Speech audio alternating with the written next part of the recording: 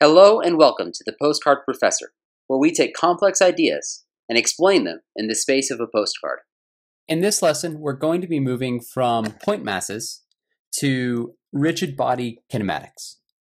So kinematics is the first step in trying to analyze our new systems. And for rigid bodies, we need to not only think about the movement, but also how things rotate. One of the canonical problems here, one of the ones that everyone likes to think about, is a ball or a sphere or a cylinder rolling down a hill. So typically we think about two separate points on the cylinder. We think about the point in the very middle, which I'm just going to call point A, and we think about a point that is touching the surface. It's a single point that's touching down there, and I'm going to call this point B. So if this point A is rolling downhill, that means that we have some rotation, right? We typically think of rolling without slipping, which means that we need both motion and rotation. So I'm going to have some velocity of A, and then I'm also going to have an omega and an alpha. But this point A isn't the only point that can have some velocity acceleration. So we can also think about the velocity of B and the acceleration of B. Now, if we're talking about point B being the point on the ball or cylinder, then both of these share omega. So occasionally, especially if we're thinking about something with multiple links or multiple bodies, we would call this omega of the body AB, the rotation rate of the body that contains both A and B. And we could do the exact same thing for alpha. Now, there's no difference between these. It's just naming things so that we're as clear as possible. So this naming convention is great. It's what we've been using. I'm going to introduce a slightly different naming convention that will help out a little bit. We want to have these accelerations, these velocities, in terms of some reference point. So I'm going to define a point out in the middle of nowhere, call that point O. That can be our origin in this case. Now, what we're interested in here is a vector that points from O to A. Now we can write this as the position of A with respect to O. Our velocity over here is the velocity of A with respect to O, and acceleration is also the acceleration of A with respect to O. And we can do the exact same thing from O to B. We would call this R of B with respect to O, and we would change the velocity and acceleration likewise. Now, the last step of this is to create a vector from A to B, and this would be the position of B with respect to A.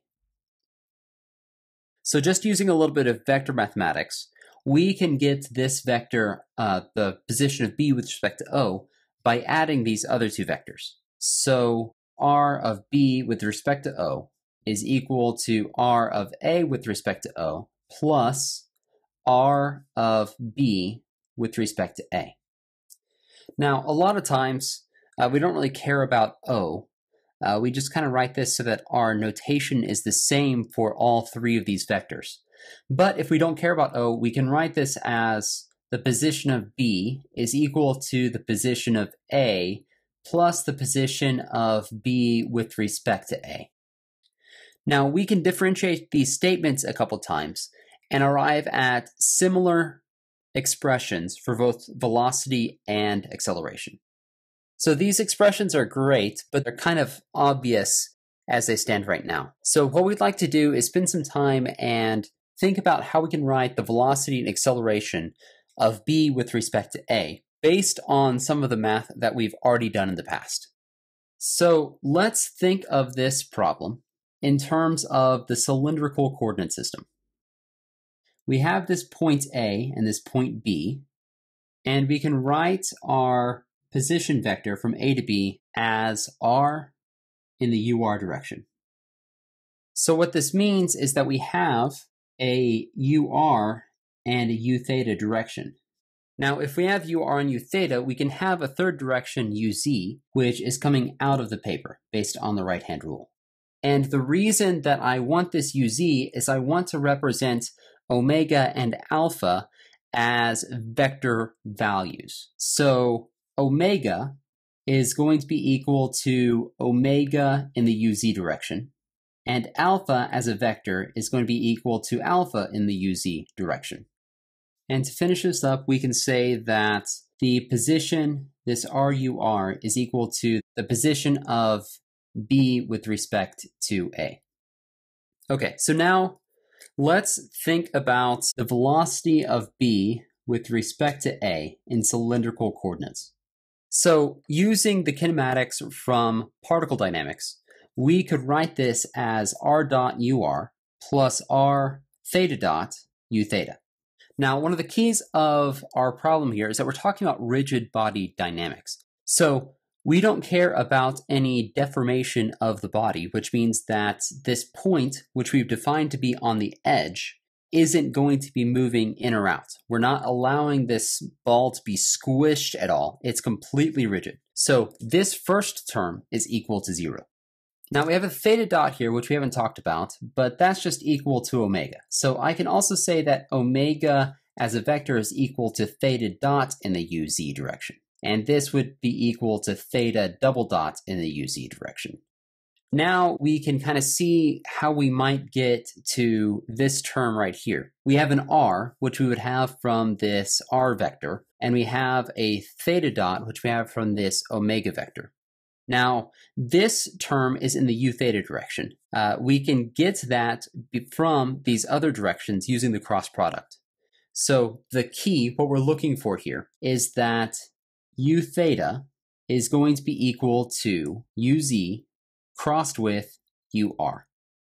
So just to double check that, if uz is pointing up out of the paper, ur is pointing down to the left, then the right-hand rule gives us our third direction as u theta. So how does this help? Well, r theta dot u theta is equal to theta dot uz crossed with r ur. So we can split up these two pieces and arrive at the two vectors that we've already named. So the first vector is this omega, and the second vector is the position of b with respect to a. So the velocity here, v of b with respect to a, is equal to omega crossed with r of b with respect to a. So now let's look at acceleration. So the acceleration of b with respect to a, again just using cylindrical coordinates, is equal to r double dot minus r theta dot squared, all in the ur direction, plus r theta double dot plus 2 r dot theta dot in the u theta direction. Now, once again, we can cross out any r dots or r double dots because we are a rigid body. So then our acceleration is equal to a negative r theta dot squared ur plus r theta double dot u theta. For this term, we can do exactly what we did before. We can split this into a uz and ur, and then go grab the theta double dot term to get the alpha vector. So this second term becomes alpha crossed with the position of b with respect to a. Now this first term already has a r ur in it, so we can just go use our definition directly, but we still need to deal with this theta dot squared term.